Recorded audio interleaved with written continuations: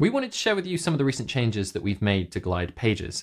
Now, these changes make building your projects much quicker, more easy, more fun, and overall just add a layer of polish and kind of finesse to the user experience that I think you guys are going to really love.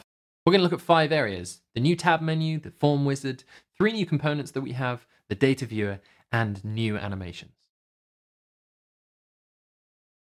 In Pages now, you'll see this new tab menu. And in here, you have a bunch of different options, but we'll talk about them in a minute. And I'm going to start with this new page from data option that we have. And I'm going to go over to the things table. Now, if I create a new tab based on that data, we get this single collection on the screen with the ability to add items, the ability to edit items, and a search bar, and a really nicely configured title component, which is sort of built into the collection component. And then on the right-hand side, you can see really high-level controls. Now, previously, if you wanted to style this list in any way, you had to go into the collection, but we've made it easy, like in apps here, and you can configure this. And also down at the bottom, we've added a high-level controls for actions. So rather than having to go into the collection and manually configure different actions, you can turn these on and off just with these switches here.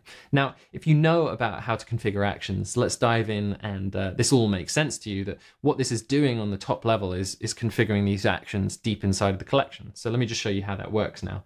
So if I go edit collection, we can configure the style of this collection more, but if I go over now to actions, we can see that we've got these sort of high level actions here where we can toggle them on and off again. We can add conditions in really, really simple ways. But we can also enable advanced actions. And this is where you get back to what you had before in Pages, where you manually configure actions. And you'll notice now that we are back to the kind of actions that we had before. So basically, this is a much easier way of getting basic collection screens with add, edit, delete functionality. Now, you'll have noticed possibly something there that when I switched, you can always, by the way, you can always switch back to default actions. But I want you to look over here. So we're on the Things tab here, and we're inside of the collections. And if I enable advanced actions, watch what happens to this collection icon here. If I enable advanced actions, it suddenly changes. And what's happening here is this tab is changing to a custom tab. Think details. We've kind of just changed the terminology here. So if we look at the, this top level now, the style of this tab has gone to custom, and we can change it back, right?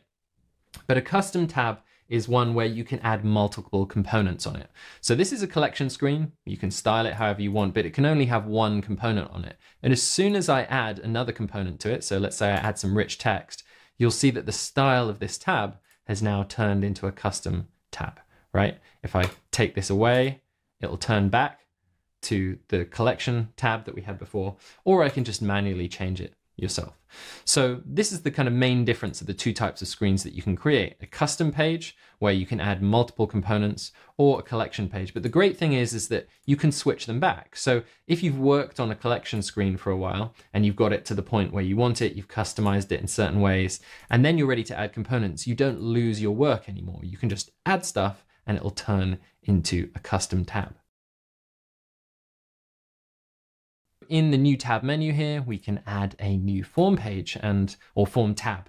And what we can do is we can create a new table. We can choose an existing table. And when we create a new table, we can decide the name of that table. So let's say in this project, we're going to be creating, just users are going to be able to submit emails to us about the project itself. So submissions, this is going to be the name of the target table. I can add columns, and this will be the title of the message. This could be the message itself, and then maybe we want a column for the date and time it was submitted, and the user's email. Date and time, and then user email.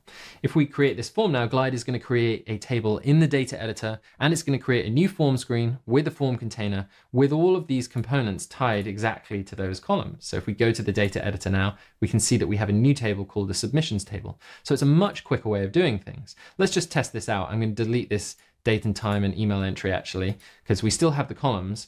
But now that I've deleted them, it's going to add additional columns. So I'm just going to add some special values here. So the date and time will be the current date and time, and the user email will be the user's email, which is this one, user email address.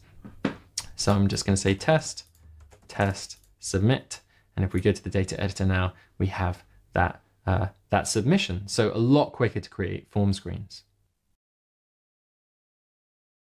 So Pages actually only launched 9 or 10 months ago. And for those of you who used it right at the beginning, you'll know that we were missing some components. We've been adding them all the time. And two of the most requested ones are the map component and the calendar component or layout. So let's have a look at how these two work. So we've recently added them. So I'm on this Things tab here. I'm going to change it back to a normal collection tab, and I can switch it over now to calendar. Now we have this beautiful calendar layout where we can change between month, week, and day. And we can tab between different months or days, and we can also quickly get back to today. Now the data on the right hand side just has title and description, but we need to also make sure that we have a start time and end time. So I don't have that right now, so I'm just going to quickly add it. Great, and now that I've added those, I can set those in the calendar component. So if I add a new event, I can say new event. And if I click on that event, I can go to the details screen of that event and configure it however I want, just like I would with any collection item. And it's just going to read from the table underlying it. And I can move this event around. I can make it span multiple days. And if I switch to week view, you'll see that that's a daily event, but I can also create events that that's an all-day event that's going across multiple days, but I can also create events that are within the day. So another day, another event here. And if we go to the data editor here, we'll see that the dates and times for the start and end time are written perfectly in there for us. And we can move this around just like you would in a normal calendar.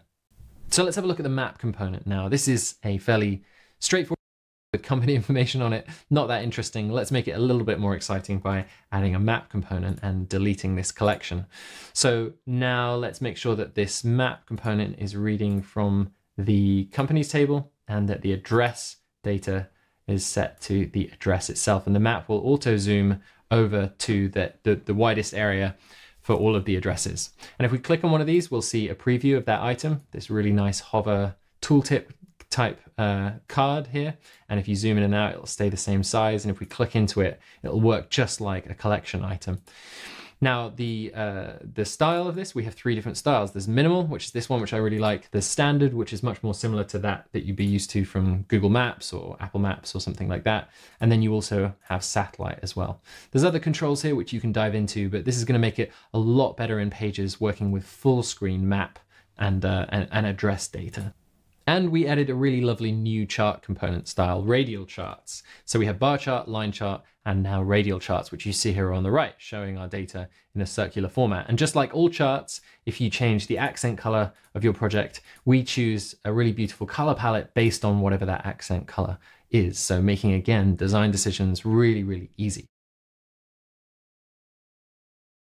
Now, one of the things that you may have noticed recently in both Pages and apps is the change to this area. So we have this screen area which shows us whatever the components are on our whatever screen we're on, whether we're inside of a details or custom screen, whatever we are, we see the components and they change as we move about. And we used to have this data tab just here, but we've moved it now to the bottom and we call this lovingly the data peekaboo. So if you click around and go to different pages, you see the data for that tab or that location change. And if you click on a component that has multiple rows, you can see the data that's coming in. So whether it's through a relation or the source is a table, you can actually see that data. You can move those columns around just like the data editor. You can edit them, you can add new columns. And I find this incredibly useful when trying to understand a project, especially with templates or reminding myself how a project that I've built works. You kind of go to a screen, you go, okay, the source is the company data, and what's this collection? Okay, it's showing this, but some of the stuff is filtered, and it really adds to the context rather than having to switch continually back and forth between the data editor and the layout editor. So at Glide, we are a remote company. We have people all over the world, and we get together quite often, usually once a quarter, to work and plan together, all as a whole team. But also we have these small concentrated periods where maybe 2 to 3 of us or 4 get together and work on something and go really deep on something. And one of those that happened recently that I want to tell you about is Gym Week, which is Johannes, Ivo, and Mari, our amazing designer and engineers, who worked on Pages animations, which bring an incredible layer of like finesse and just beauty to the Pages product. They met up in Barcelona and worked on this stuff together. So let me take you through what they did. So this is the project that they actually built as a kind of showcase of what they did. Now, if I just move between things, and by the way, you probably would have noticed in the previous part of this video, or if you've been using Pages, but it's pretty subtle, so you can miss it, but it does add to an amazing feeling when you're using Glide Pages. So as I move between these two pages here, you'll see this little transition happening between the fading of the screen and also the tab sort of highlight here. If I click on an item here, you'll see that modal pop up with a kind of slight fade and a slight motion in. If I add an item here, we'll see that that pop up very slightly. And this sort of stuff is incredibly hard to do if you're coding this from scratch. This is really hard to overstate how difficult it can be to just get this right and nailing it. And now every single page that you create will have this built in by default. And people may not notice it, but they'll feel it in the quality of the software that you create. The other thing that's really cool about this is that we've got this new style. So you notice here, if we click on an item, it opens up in a modal here. If we add items, it opens up in a modal there. But if I go over to this tab here and I click on an item, we have a new slide-in panel, which opens on the right-hand side. And you can visit other screens. You have in-modal navigation, which is really powerful here.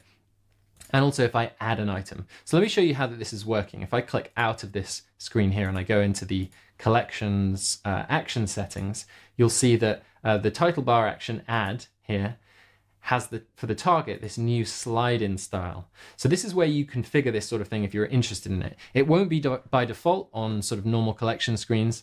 You'll have to actually go into the collection and configure the actions target. But this is really powerful and really beautiful. Another cool thing about this is, if you notice here, let me just put this in full screen mode. And if I move this across to the right and we get closer and closer to mobile, obviously Pages are responsive here. If I move this closer and closer and closer, at some point it's going to switch and we're going to now have this bottom sheet, right, which you can drag around. And I would really suggest like having a go with this on mobile, because I can't show you that well on the computer, but you can drag this in and out and throw it away. And it basically feels kind of really close to a mobile app with this added. So it's a really, really great feature. So the next time that you're checking out Glide Pages, make sure that you keep an eye out for these interactions, these animations, these transitions, and the new slide-in screen. Some incredible work by Ivo, Maurice, and Johannes. Again, it's incredibly hard to do even if you're a very, very experienced engineer and designer. So this is now by default in all of your projects. So that's a roundup of the most recent changes for Glide Pages. You can join us at the end of the summer period for a full roundup of all things Glide, and we'll catch you then.